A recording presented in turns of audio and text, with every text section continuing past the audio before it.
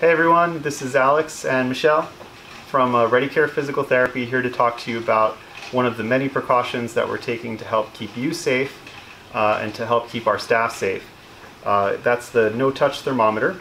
We're using this with every single patient as soon as they walk in the door to take their temperature and make sure that they're not sick, that they're not running a temperature, which is one of the symptoms of COVID-19. So again, it's a no-touch thermometer, which means that it doesn't actually have to touch the skin in order to take the temperature.